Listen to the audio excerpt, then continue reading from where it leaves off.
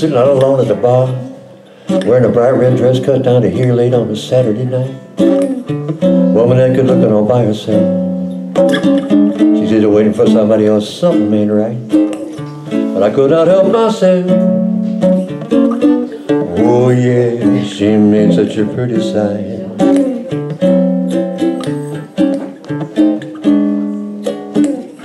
She had a smile that was quick and reluctant all at the same time.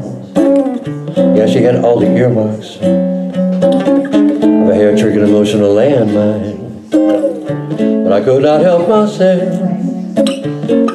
Oh yeah, she looked so damn fine.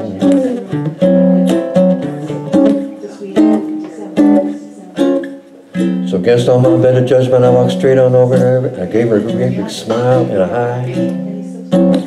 She turned her face to me. She looked at me like she knew me. She said, maybe you just sit down for a while. She pointed to the bar stool next to hers. It was empty, I could see. So I told her quite politely, maybe just for a minute, I thought to myself, ain't no point in it. This one's crazier than me. And yet somehow here we are, 30-some odd years later, on our way to pick up the grandkids for a weekend by the sea. We're about as happy as any two living, loving people ever had a right to be.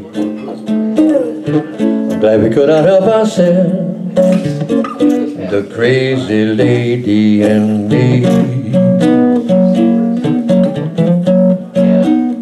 Glad we could not help ourselves, the crazy lady and me.